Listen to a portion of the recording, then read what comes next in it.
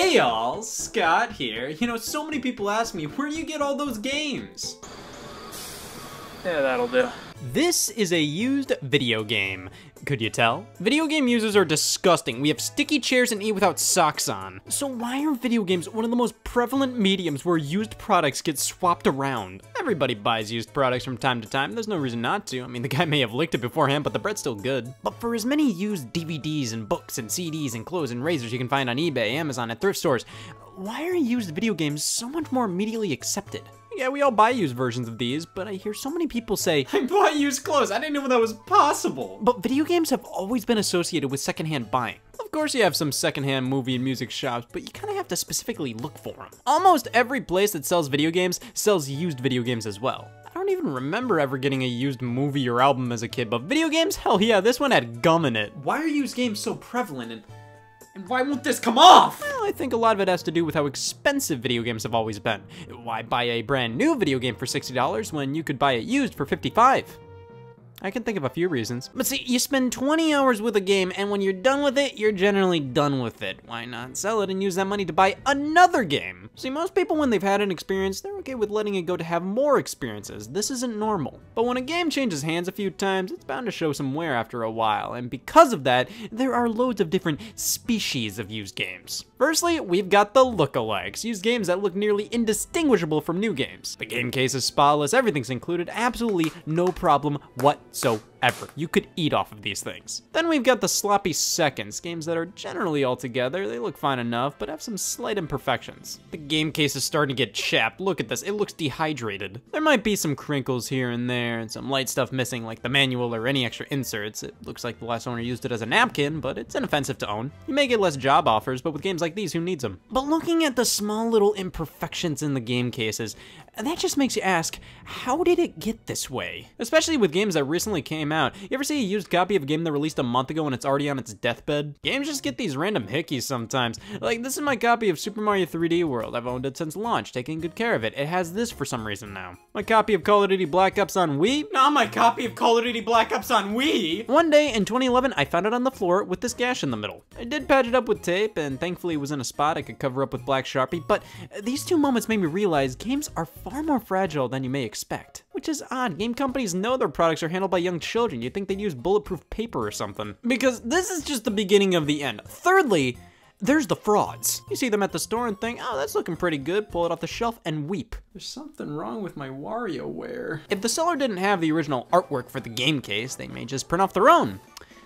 At least they're making an effort. Sometimes the print quality is actually pretty good and can be misleading. Sometimes I'll pick up a used game and it'll take a while for me to realize this is a lie. And then other times I ask, okay, so you made an effort, but you didn't? Some people use the lowest quality box art scans they can to print off their copy. Sometimes it's not even the official box art, they'll just use whatever pops up on Google first. You can make the argument, oh, they were in a rush, they didn't have time to find the highest quality box art.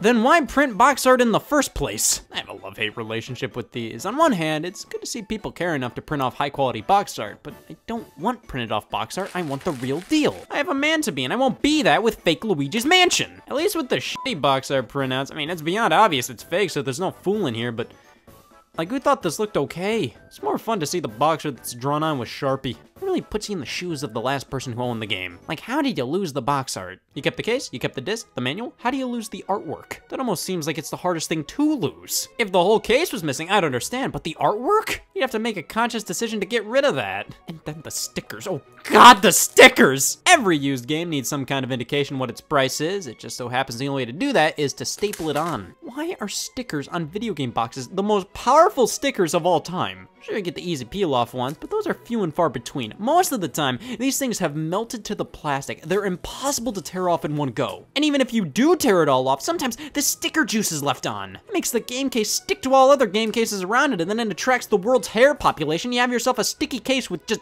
a great personality. Even the tiny garage sale stickers can be a pain. They're so small and rip in half so easily when peeling them off. And who the hell ever thought it was a good idea to put stickers right on any paper included on the product? The box art, labels, this cartridge has so much plastic space, but you just had to smack the sticker right here. Why go out of your way to put stickers on the artwork itself instead of just the plastic case? I guess it's to prevent you from swapping price stickers on cases to get a better deal. But who does that? I got the cashier to think they were ringing up apples when they were really ringing up bananas. I just learned an easy way to get stuff on the cheap. Steal it. While peeling stickers off can be therapeutic, I have had one of a day. I've very rarely seen any used game sellers get stickers right. That's how we get these old cartridge games with torn labels. I assume this is from stickers because if it wasn't, how the hell did it get this way?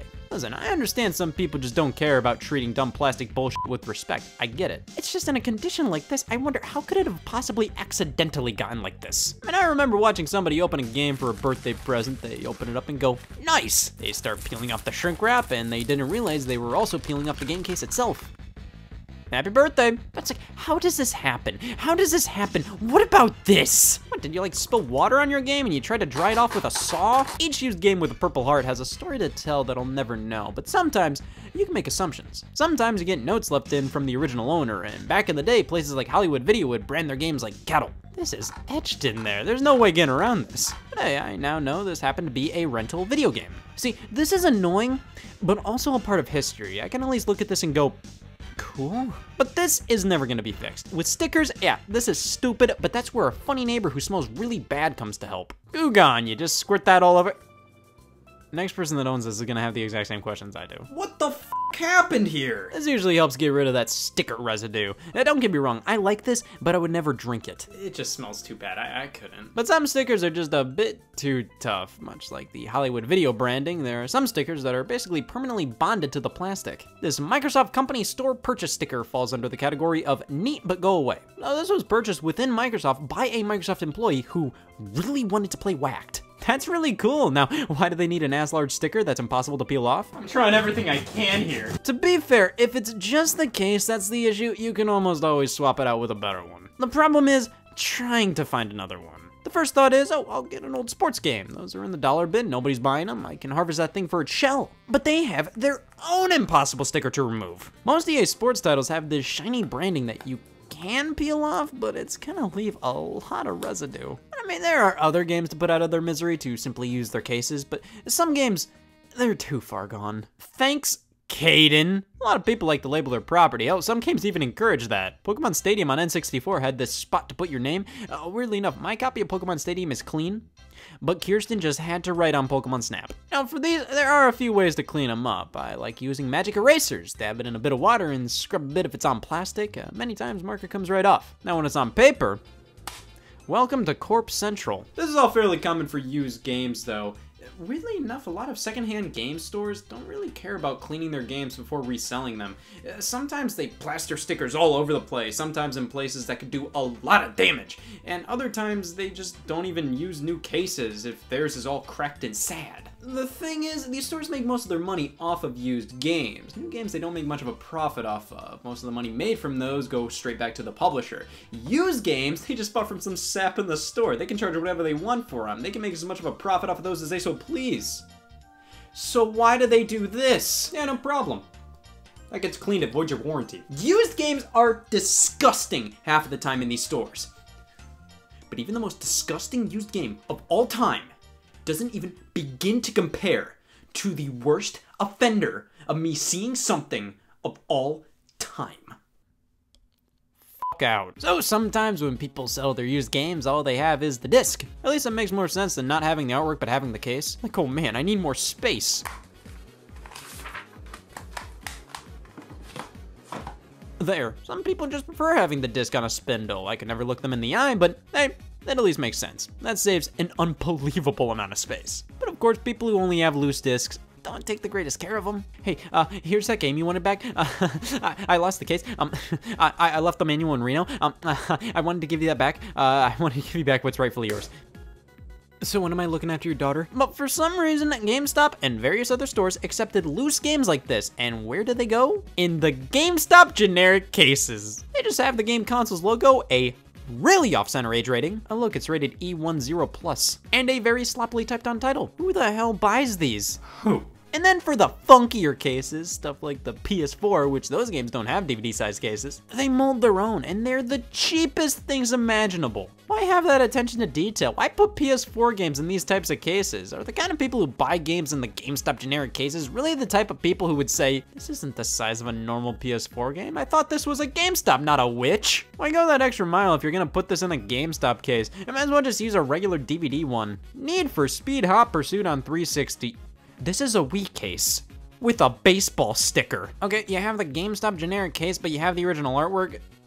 How did that happen? How do you lose the case but not the artwork? What about the old GameStop cases? Those were better and worse. Yeah, just some cartoon characters throwing gang signs. The GameCube one has a mom buying a sack for a kid, and this same guy, but backwards. Let's see how many problems we can find on this. Okay, so somebody put a sticker on the spine of the artwork, tried ripping it off. This is a GameCube game in a PlayStation 2 case. They still have literally every piece of paper that was included originally for some reason, and worst of all, it's fucking Geist. Eventually, the only way you can buy certain games is used. There's no beating around that. Sometimes prices can be dirt cheap. Sometimes they can skyrocket above what they originally went for brand new, and if it's a brand new used game, you save $5.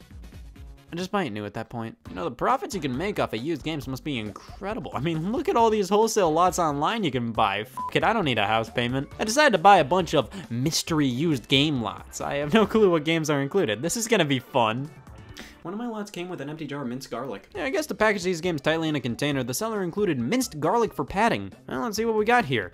Bullshit, bullshit, bullshit. Yeah, lots like these are basically trying to get rid of used games that have been rotting on game store shelves that would never sell on their own, so they sell them as a part of a 50 NES game lot, and they're nothing more than boo. Oh my god, this lot came with a sealed GameCube game.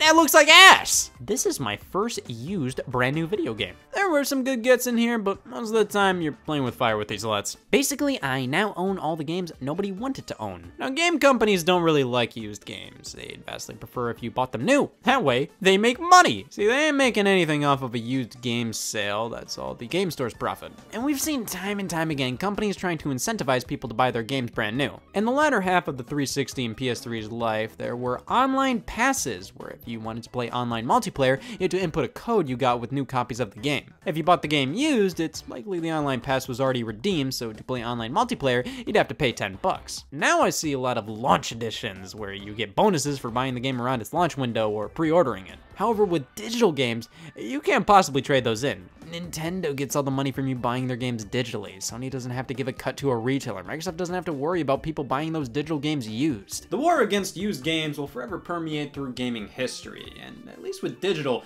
the companies make more money off of their products, which means they can fund even more great projects in the future. Or they can give their CEOs $4 more. Digital is the way of the future. That's just where gaming's heading. And while I don't think physical games will ever leave for good, digital is definitely what most of these companies want. So while used games can be fucking disgusting, they're a part of gaming culture. And I would love to see a digital game do this. I found Dig Dug.